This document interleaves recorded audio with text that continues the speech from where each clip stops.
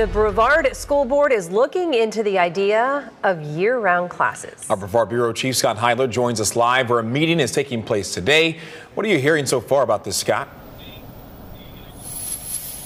Well, the idea of year-round schooling was brought up at a workshop meeting by the school board here that started at 2 o'clock. It's still in the very early stages.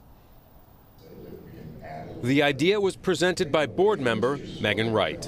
I personally went to year-round school, so I have experience with year-round school. I know how beneficial this is for students, for teachers, for families. The concept does not mean more than the current 180 days of school, just spread out more over the year. The state has approved moving forward with a pilot project. Certain schools in certain districts. Brevard has submitted to be part of that. But this discussion is for a broader approach. So for me, in a perfect world, I'd like to see our entire district look at this model and probably be the first one in the state of Florida is what I'm hoping, but we'll see. So it's a discussion. And that means schedules, committees, and many voices to be heard.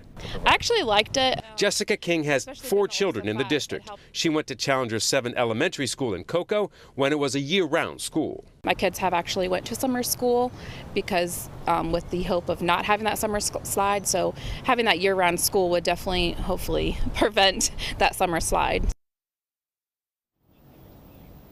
So many factors to work in when the discussion of year-round school goes forward, and those discussions are going to be ongoing over the next months, years even, because they have to incorporate the teachers, staff here at the district, and of course, families and parents. Reporting live in Viera, Scott Heidler, WESH 2 News.